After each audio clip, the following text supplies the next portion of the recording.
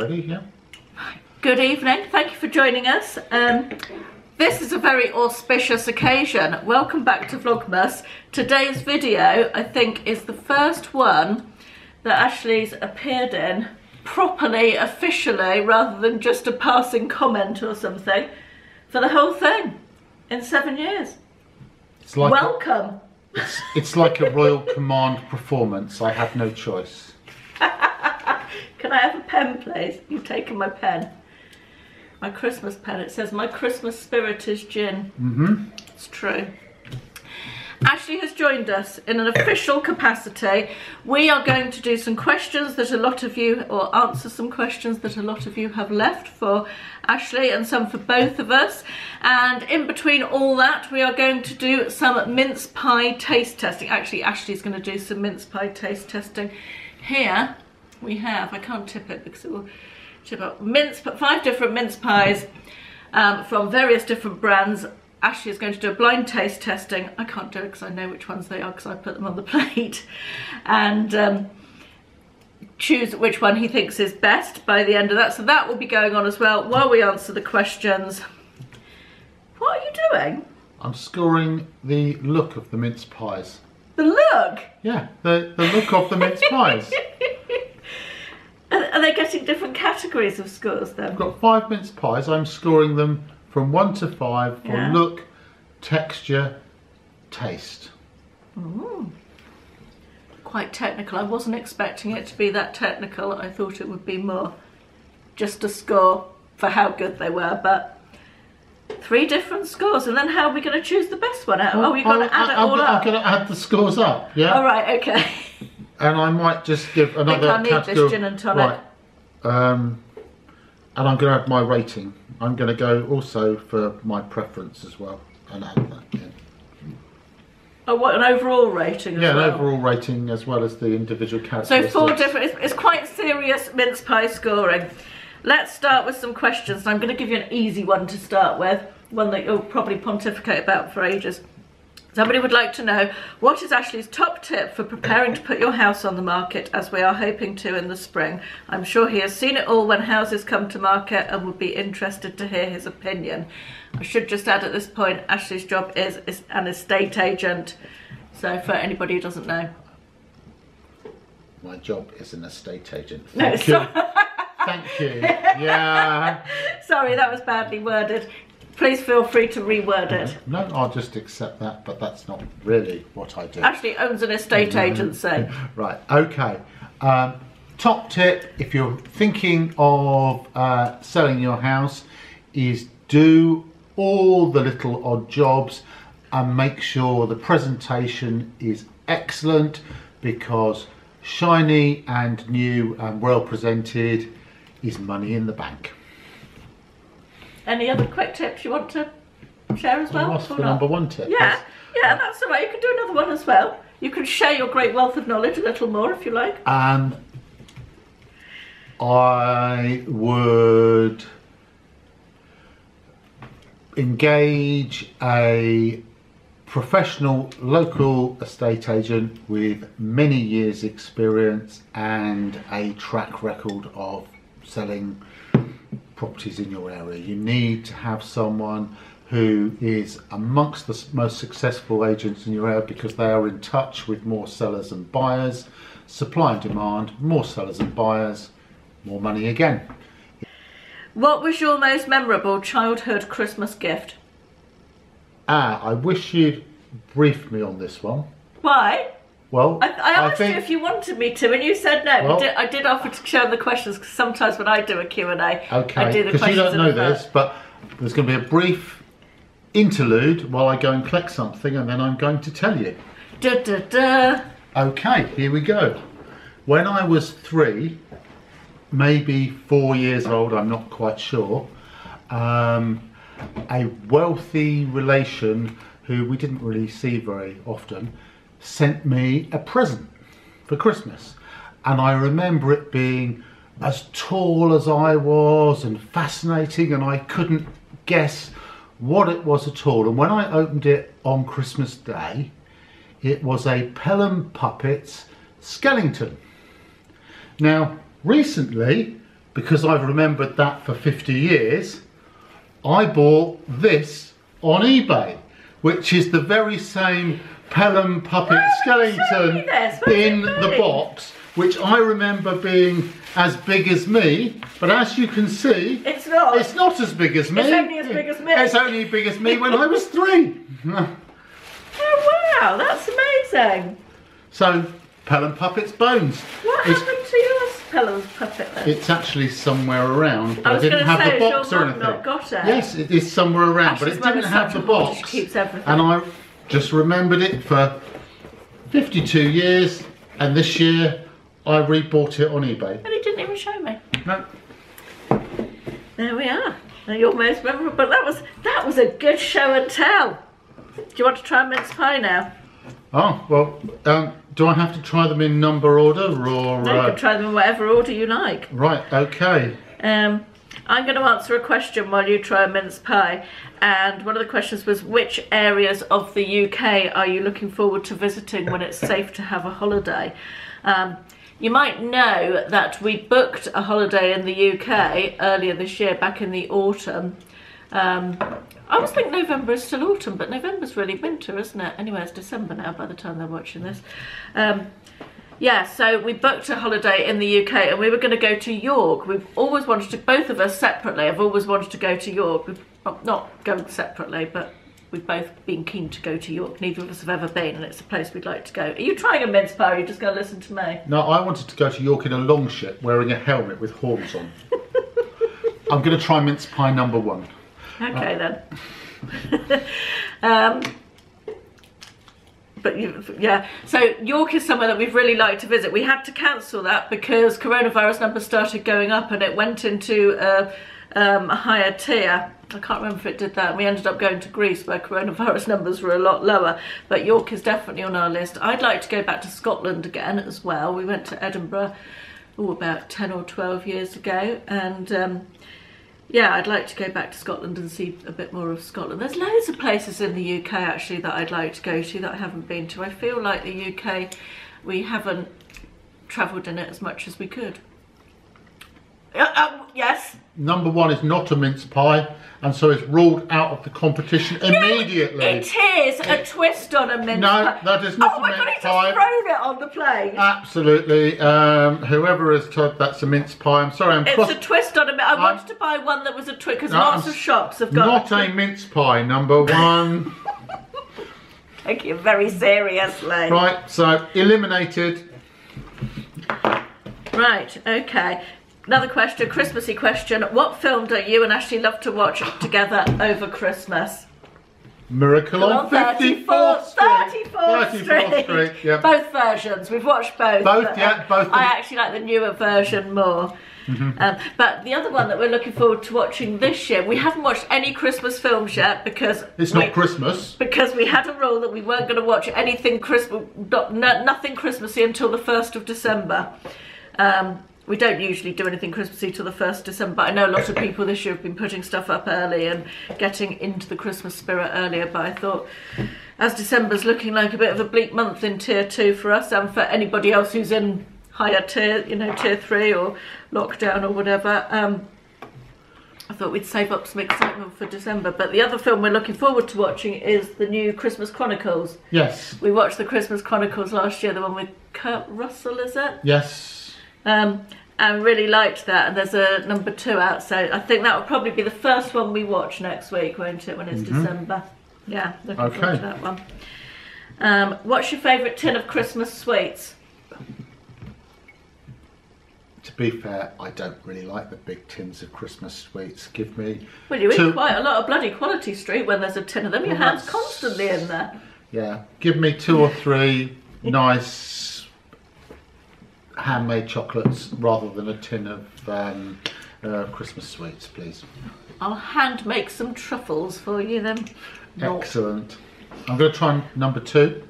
I like the ones with the miniature Maltesers in. I never know if it's miniature heroes or the other one, celebrations. It's one of those, but whichever one has the Maltesery ones with bits of honeycomb in, that's the ones I like. What one are you on, number 2? I will unveil which these all are at the end of the video, by the way. Better than the last one? Oh yeah, it got the ugly prize, but actually it's quite tasty. Oh, well that's good then. Oh, he managed a bit more of it than he did the first one. Right, this is an interesting question. If you and Ashley were to host a 12-guest dinner party, who would you invite and what menu would you choose?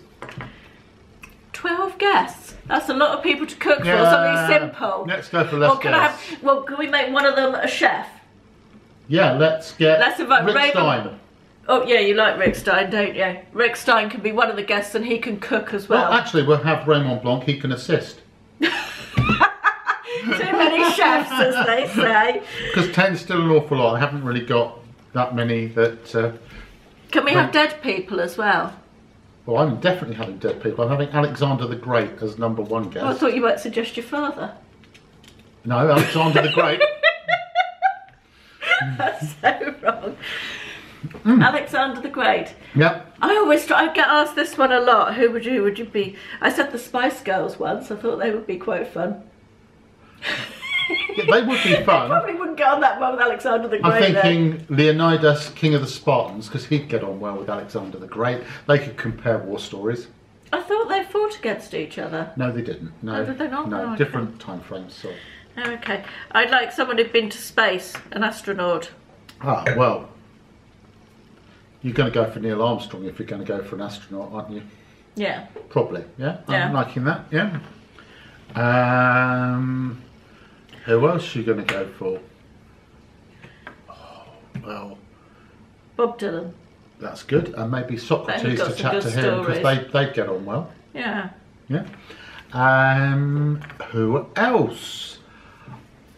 I reckon Henry VIII had managed the women at the party quite well, so we'll get him along. Better get some girls for him to chat to. Better get plenty to drink. And some penicillin. Yeah, he didn't know about penicillin. Shot of penicillin. Yeah, he would love that, right? Okay. And what's the menu going to be? We've got to... I guess if Rick Stein's cooking, it's going to be fish-based, isn't it? The thing is that if we've got Rick Stein and Raymond Blanc, you don't want to have input on the menu. You just tell them to give us their best. Yeah. Yeah. They can choose. Saves decisions. Yeah. Yeah. Yes, good plan. Right. Okay, let me just... Oh, lovely question this. I think I need to swig a gin for this one. What is your favourite thing about each other and what is each other's worst habit? I'm sure I want to put this on the internet. Yeah, I can't tell you about Caroline's worst habit. You'd never look at any of her videos ever again. I just made that up. No, My favourite thing, I think, about you is that we laugh at the same things. We have a very similar, quite dark, quite very, very dry sense of humour, and we will quite often absolutely laugh like drains about the same sort of thing. Mm-hmm.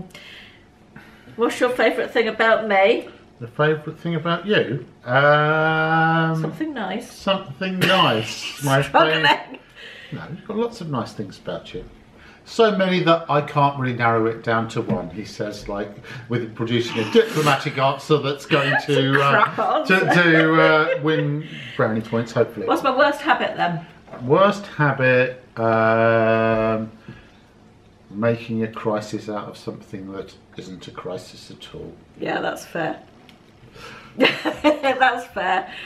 Mince pie #3. Ashley's worst habit is telling me that he's already told me something when he definitely, absolutely hasn't. I hate that. He does that a lot. He says, I just told you that. I think, to be fair to you, you say it inside your head or you've thought it and you think that's the same as saying it. But a lot of you do that a lot. Tell me you've already told me something that you categorically haven't. It can't be true. None of the people I pay to work for me ever say I do that. Clearly you don't pay me enough then. The next question was what annoys you the most about each other, but I think that's covered that one. How's the mince pie? Oh, that was very positive, wasn't it? Right, making a lot of annotations in his book about this one. This is #3. That one looked pretty at the top. Next question is, do you think you will ever move again? I would say yes, we'll definitely move. I can't see us living in this house into retirement particularly. I think we will downsize, not least because this house is part of our pension ultimately. There's big space just down there, ideal for a bungalow. What, you want to go and live in a bungalow, or you want to sell the garden? No, I want to move to the garden and we'll leave William in the house.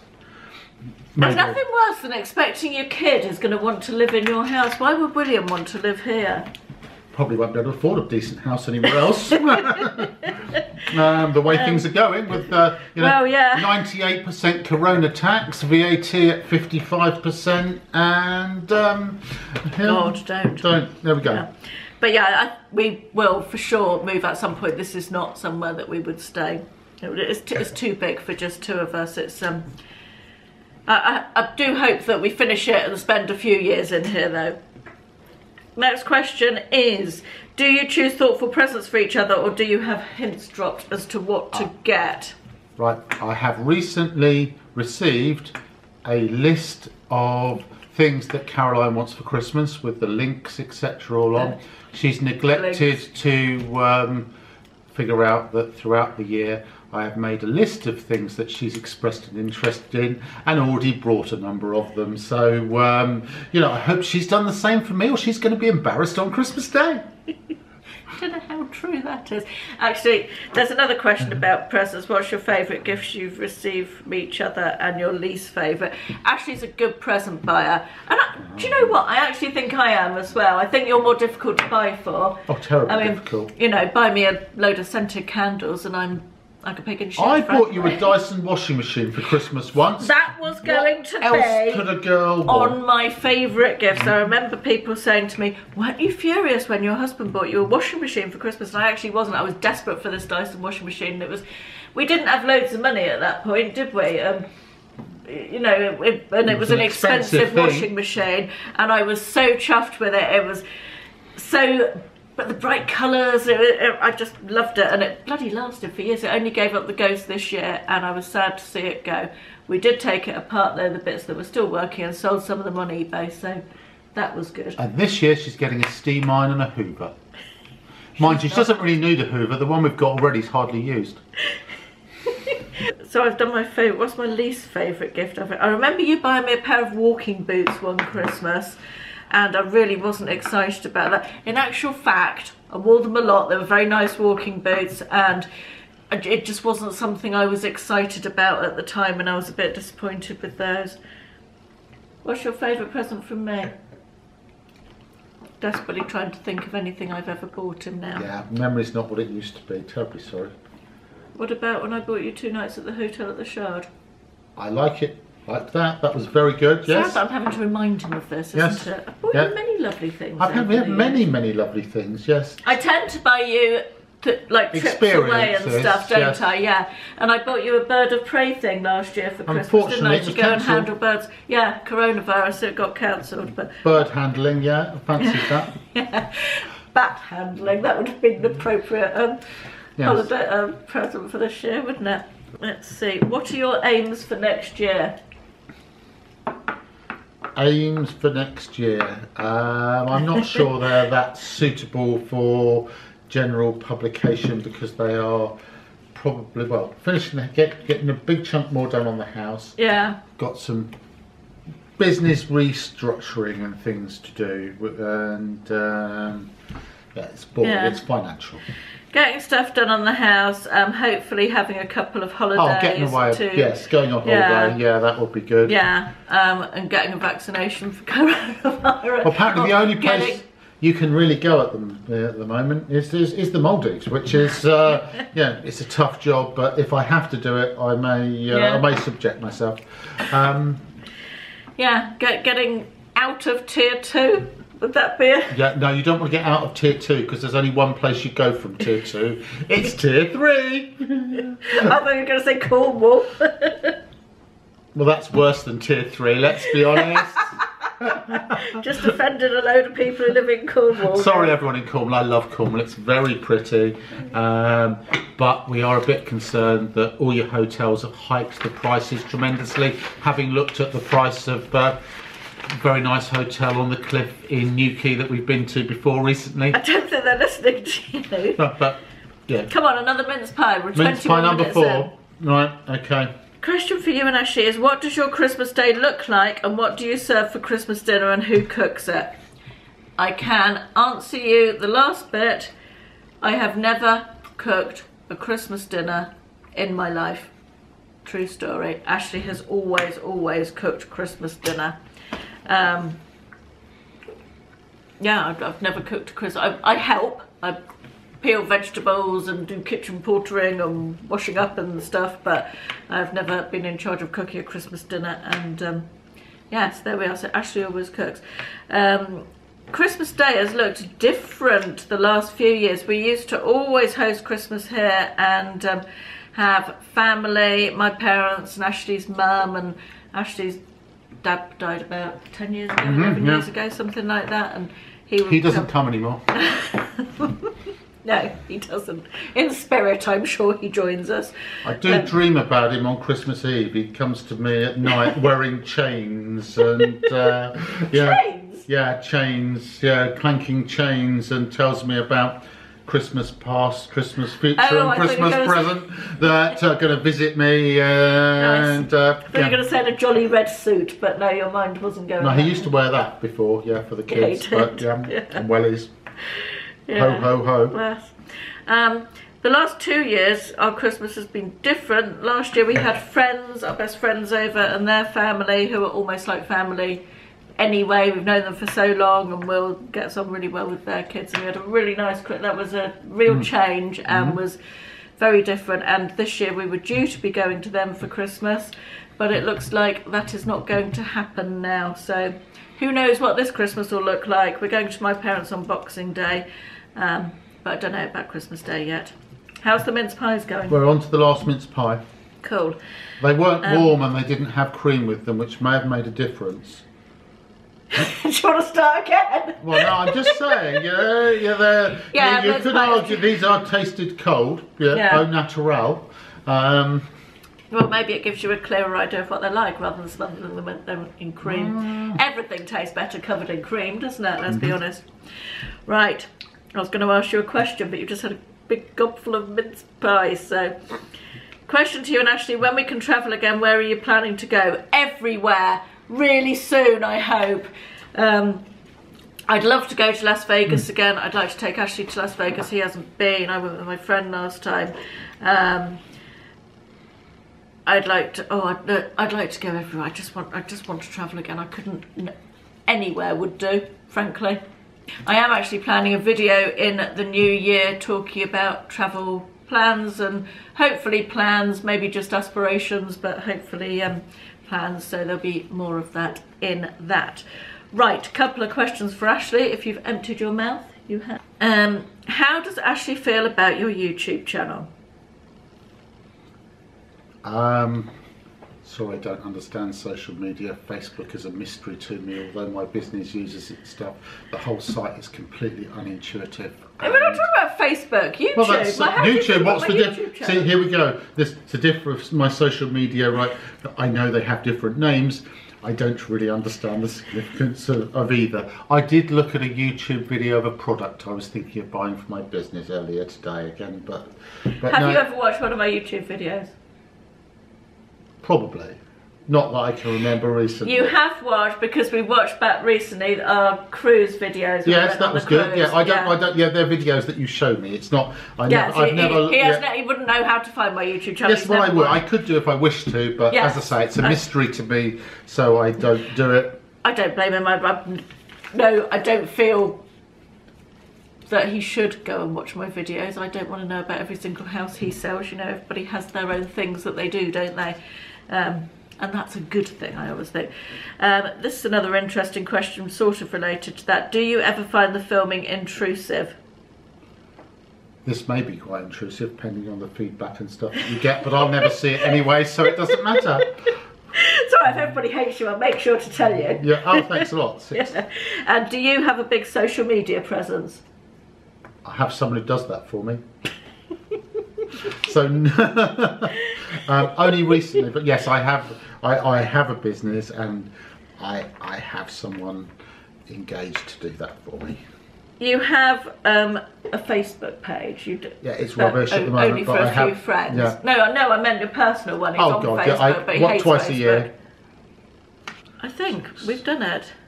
Oh, favourite Christmas memories of Christmas as children. Favourite memories of Christmas as children. When I was a child, we used to spend Christmas with friends of my parents and their 2 kids who were similar age to myself and my brother Nick, and we used to just have the loveliest Christmases, and I couldn't tell you a particular memory of Christmas, but just so many general memories of Christmas times spent with them, really special. And yeah, I look back on Christmases as a child with great fondness. We had many I think 16 Christmases with them from when I was very small till when I was a teenager, and all lovely. Any Christmas memories as a child? My phone's ringing. It's Faye.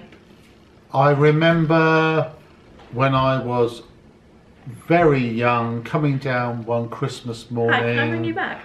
And there was a... Oh, okay, I'll ring you back in a few minutes. A wigwam tent Okay, set up in front of the fireplace where I'd left the carrot and the mince pie, and also a second-hand scale electric set with the cigarette-shaped old racing cars. That's 1960 something, and that's my most Christmassy ever Christmas memory. It's a long time ago. I can tell you that I've recently been to my mother, whose mother's house had a clear out, and that wigwam is in her shed. Is it? Yeah, it's all rotten and it's due for the bin now, but it was like 4 bamboo canes and printed wigwams. So it's probably not PC to give people cowboys and Indian wigwams anymore, but probably not. There we go. So that's all the questions answered. I hope that was interesting. On to the mince pies. Tell me which was, let me get the boxes so I can tell you which was your favourite. Well, there was a clear winner, and something very interesting has happened, right? Yeah. So I ranked the mince pies from 1 to 5 for look, texture, taste, and my preference. Right? Okay. That was slightly skewed because immediately number 1 was eliminated because it was not a mince pie and it only got 2 points. Shall I tell you what number 1 is? Yeah. It was a Lidl salted caramel and salted caramel crumble mince pie. It's not mince pie. Not a mince pie.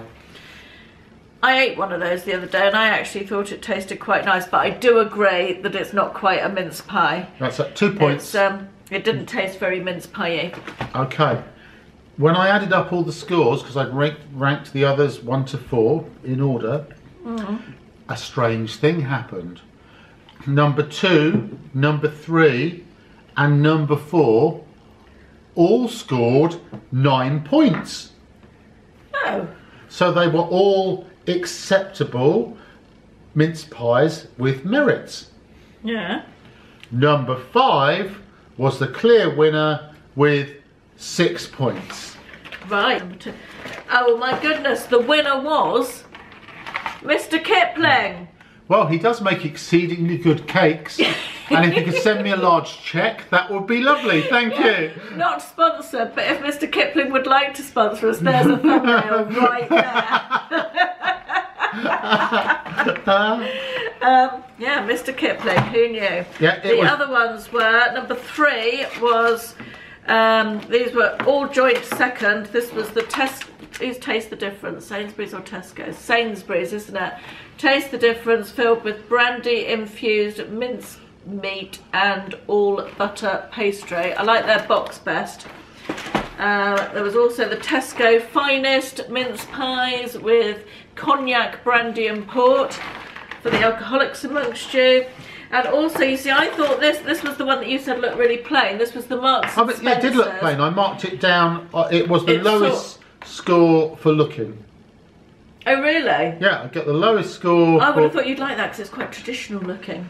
No, I've got very good on taste and overall rating, but it was sort of mid-range. I rated it the least attractive mince pie. Make some effort, Sainsbury's, please. You know, it's Marks and Spencer's. No, Marks and Spencer. Sorry, Marks and Spencer. Yeah. Make some effort. You eat with your eyes. You do, very true. That a lot of it with your eyes. So yeah, that is the winner.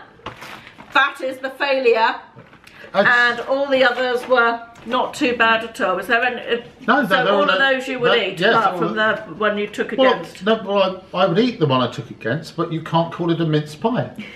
Right. Okay. You know. Right, that is it. Thank you very much for joining us this evening or this morning or whenever you're watching it. I hope you found that entertaining. Excuse me, I've got to eat number 5. Finish it off, thank you. Waste not, want not. Yeah, if Mr. Kipling wants to sponsor us. No, I'm kidding. That's it for today. I'll be back tomorrow with more Vlogmas. Thank you, Ashley, for joining me for this. And yeah, hope you enjoyed it. Do you want? Can you stop stuffing your face and say goodbye? No. I'll edit it out. Just wave. Have a Kipling good Christmas. Bye.